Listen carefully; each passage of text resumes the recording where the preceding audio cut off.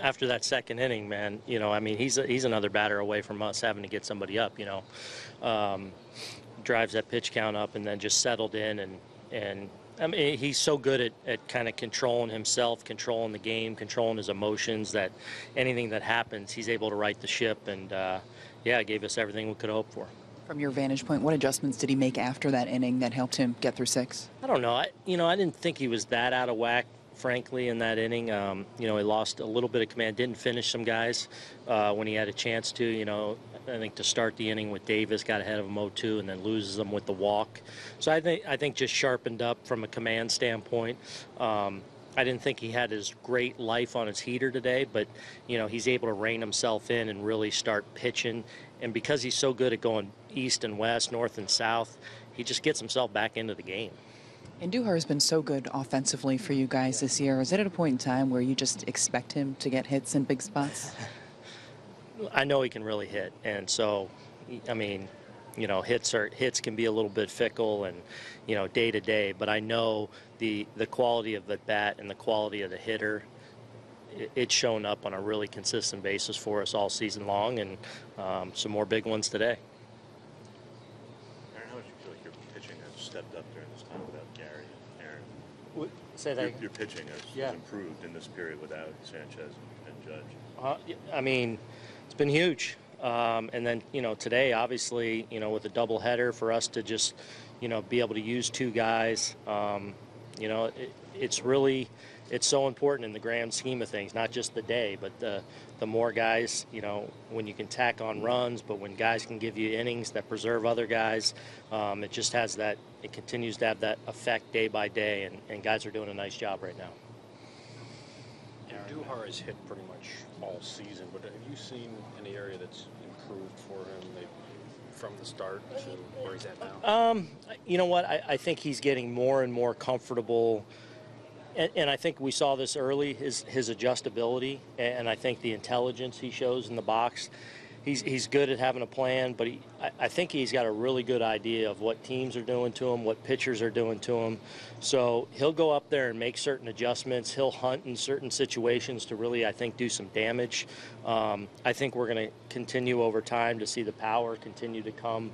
But he's the total package, man, as a hitter. He's really talented, he's got all the skill set to be a great hitter, but he's also got a good head on his shoulders too. Is what he's doing now more impressive maybe than earlier in the season, considering there is no Judge and not a lot of protection around? Yeah, I think that's fair. I mean, we've obviously being banged up and we've needed guys to step up, and he's gone right into the middle of that lineup, and he's a guy you feel good about when he comes up to the plate, especially in a big spot with runners on, no matter who's out there on the mound. So, yeah, it has been nice that he's continued to evolve the way he has. Are you curious to see how he would adjust when the league adjusted to him after some of that early success? Yeah, I mean, that's always a thing. In this game, I mean, that never stops. 5 years from now, 10 years from now, he'll be making adjustments. And I think that's one of the things that's been impressive about him is he's shown that adjustability all season long. Torres made the nice throw from the hole late in the game, but he's made 3 errors in consecutive games now in short. Are you seeing anything there in the past few games? Did they call that last one an error? No. He made an error earlier in the game. Yeah, earlier and then yesterday, right? That's 2? 3. He made one in Miami. Oh, in Miami, right. That's 3 games. Yeah, yesterday the one kind of took a bad hop on him, but, he needs to work to really put himself in a great position so that you're in position to handle kind of that tough hop.